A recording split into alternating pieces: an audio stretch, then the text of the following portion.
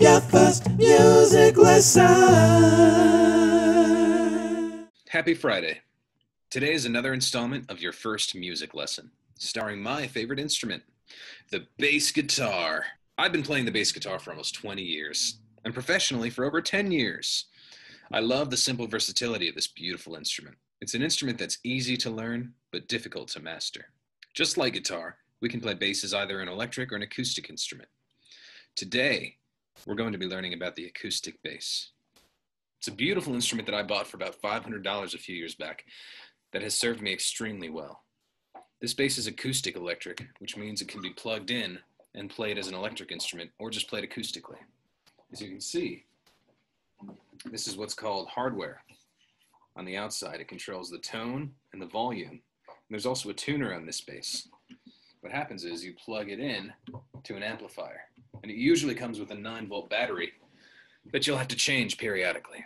The bass is built very similarly to the guitar, and many of the parts have similar names. So you've got your headstock up here. These are your tuning pegs, which control the pitch of each string. So if I play a string and turn the tuning peg, it changes the pitch. We go all the way down to the bridge, which has a saddle. So you're gonna, when you put new strings on, you'll wrap them up from the little hole all the way up to the top. This is a sound hole. This is a difference from an acoustic to an electric bass. Electric basses don't have a sound hole. Acoustic basses do. This allows sound to resonate and escape and gives it a little bit more volume. It makes it a little bit louder than an electric bass is when it's not plugged in.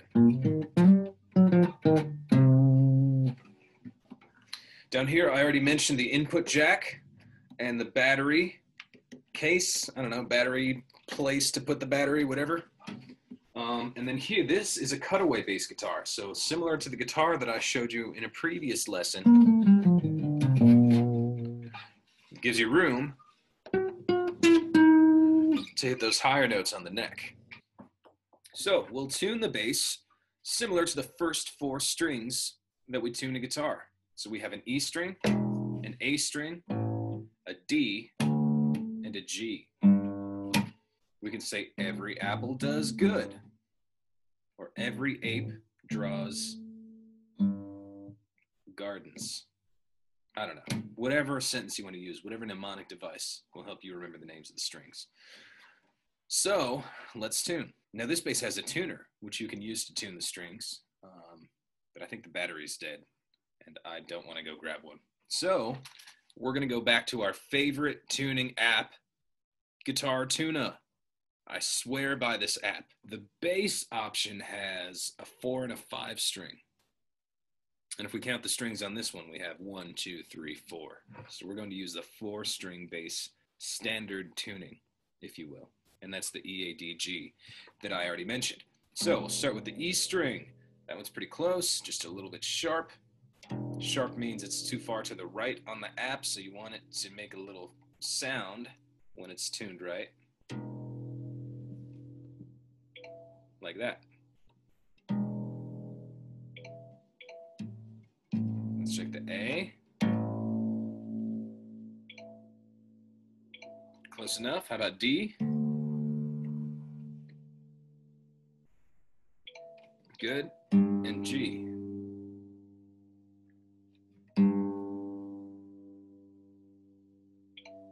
There we go. We're all tuned.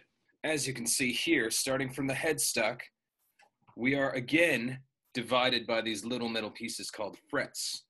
And so your first fret is up here, and you want to play in the middle of the fret. Otherwise, it's not going to sound very good. It's going to sound like it's bordering between 2 notes. The tone's not quite as good. You want to go in the middle of the fret. So from the headstock towards the bridge, we're going to count up. We're going to go 1, 2, 3, 4, 5, 6, 7, 8, 9, 10, 11, 12, 13, 14, 15, 16, 17, 18, 19, 20, 1, 2, 3. 23 frets on this bass. I did not know that. I learned something new today. One thing I would like to point out is that there are many different ways to play the bass guitar. You can use a guitar pick, which I don't have, but sometimes when I don't have one, I actually do have one. It's right behind me, but I'm just not going to grab it. You can make the shape of a guitar pick and sort of pretend you're playing one, or you can actually use a guitar pick to play the bass. When you're playing the bass, typically I would use thicker picks, 0.75 millimeters or thicker usually is what I would go with. But I'm just not a fan of thin picks anyway.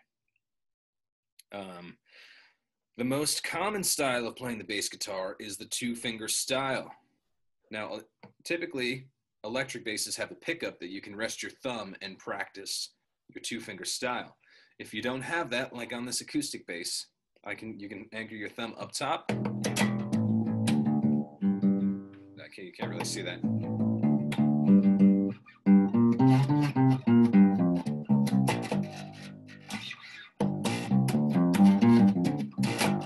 So you've got to get really comfortable playing the bass with your two fingers. It's a very common style. It's the easiest way to play, in my opinion. I try not to be too much of an elitist with the bass guitar.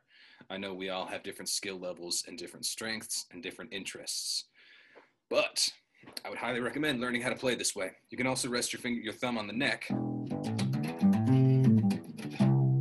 can do it that way, no problem.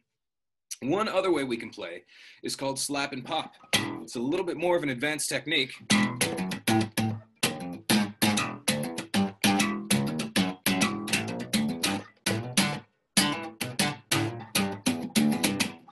The bass guitar is considered part of the rhythm section, so it can be used as a percussive instrument. You know, the drums and the bass are considered the rhythm section of any rock band or musical group. So you can use it as a percussive thing. The slap, thumb slap, is very much using the bass as a percussive instrument, which is great for certain styles like funk.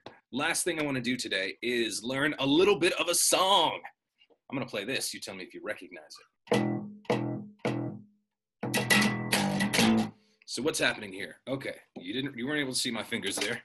Let me try this again. Let me adjust this camera here. So we're going to go.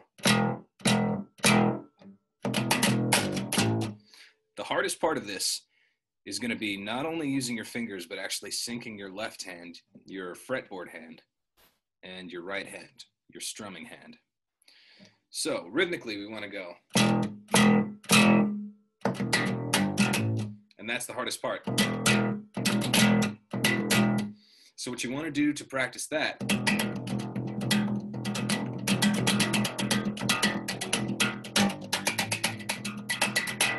you want to practice working the fingers, alternating your pointer finger and your middle finger, your first and your second finger, as quickly as you can.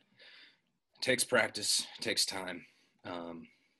You can pause the video here and practice that as long as you want until you're comfortable and you want to move forward to the next step.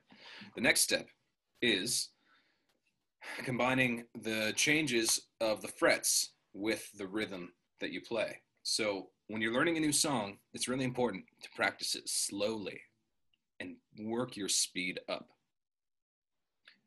Progressively, slowly. So if you start at a much slower speed,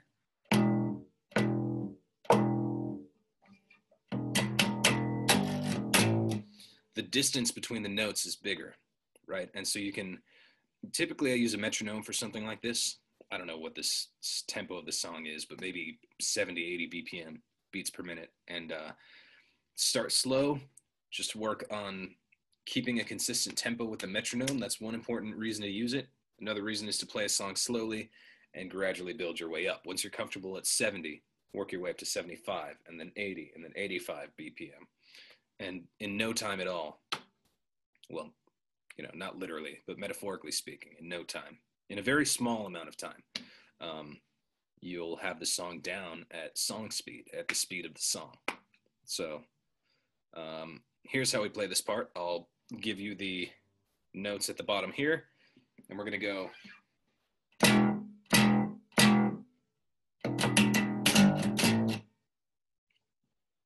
And so those four quick notes right there, I didn't leave any space there, so that you can visualize that they're very quick. They're one after the other. So that's it. All right, folks, that's it for our lesson today. I hope you enjoyed it. Have a great week. I'll see you soon.